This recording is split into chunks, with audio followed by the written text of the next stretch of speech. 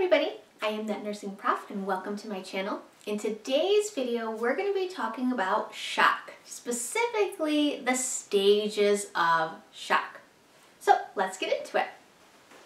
So first things first, what is shock, right? So there is a decrease in tissue perfusion, which can impair cellular function, and if we don't do anything about it, will eventually lead to organ failure and even death.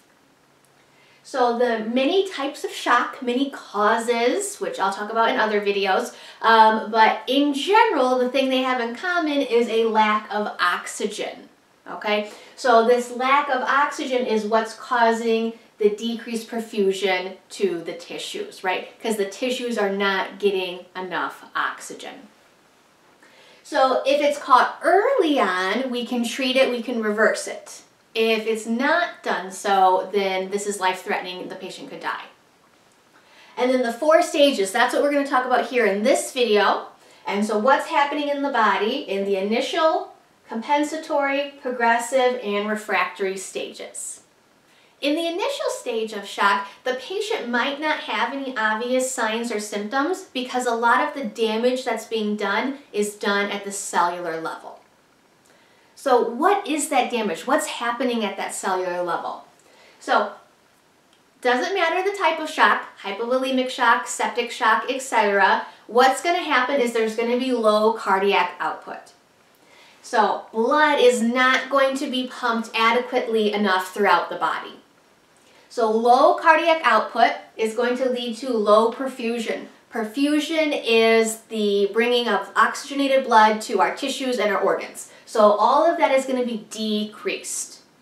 And that's what's going to start causing a lot of issues.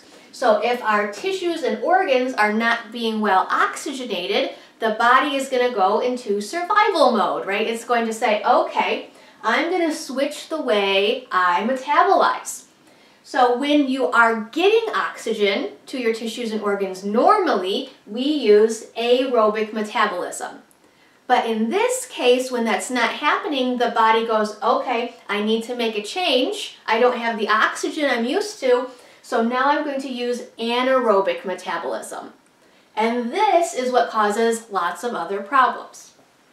So anaerobic metabolism makes lactic acid as a waste product.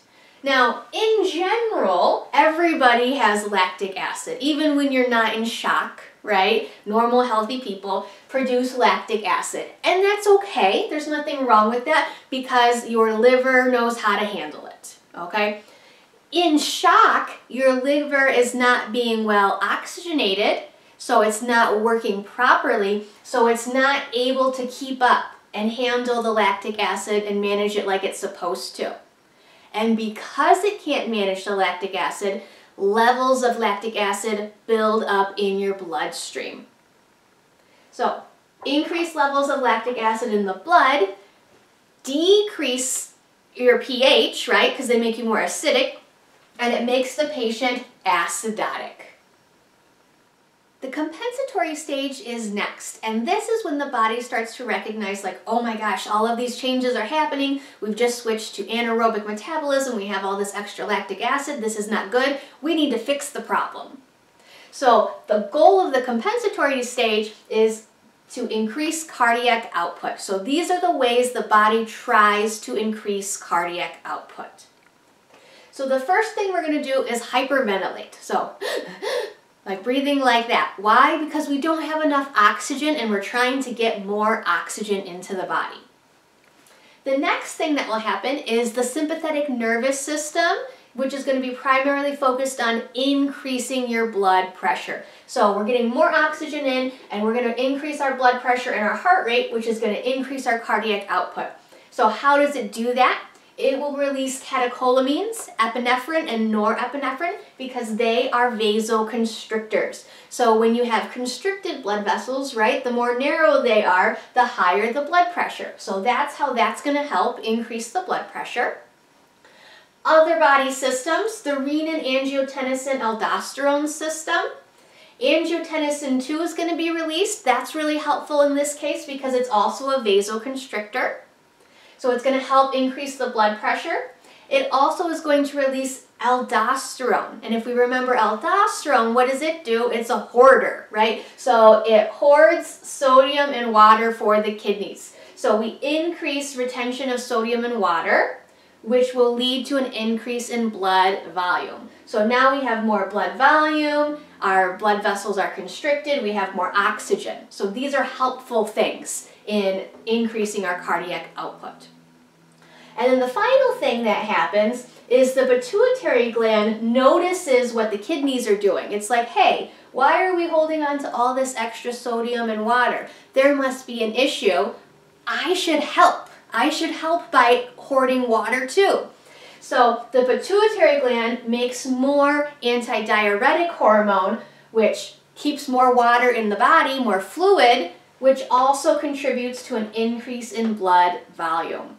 So all of these are actually very helpful things that the body does to compensate for the patient being in shock. In the progressive stage, all of those wonderful things that the body was doing in the compensatory stage start to fail, because those things are really helpful, but they're not meant to last forever, right? They're temporary. So in the progressive stage, the patient is progressively getting worse.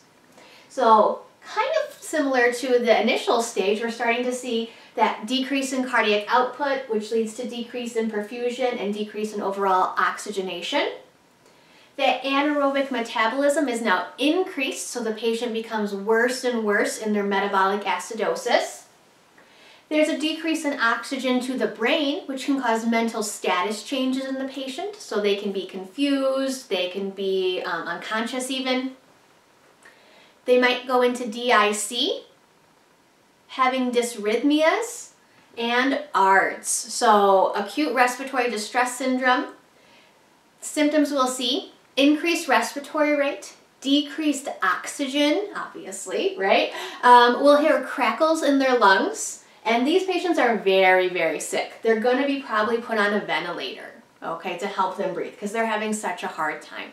So in the progressive stage, things are getting much, much worse. Then our final stage is the refractory stage. So up until this point, a lot of bad things are happening in the body, but we can help, right? We can help treat the patient if we catch it early on in one of these earlier stages. By the time we get to the refractory stage, we can't really do anything. So at this point, the damage is too severe. Shock cannot be reversed in this stage. So what ultimately is going to happen, organ failure will occur, and then eventually death. The patient will not survive once they've reached the refractory stage. So that's my video on shock and the 4 stages of shock. I hope you found this helpful. Don't forget to like and subscribe. If you have any questions or comments, please let me know, and if not, I'll see you on the next one.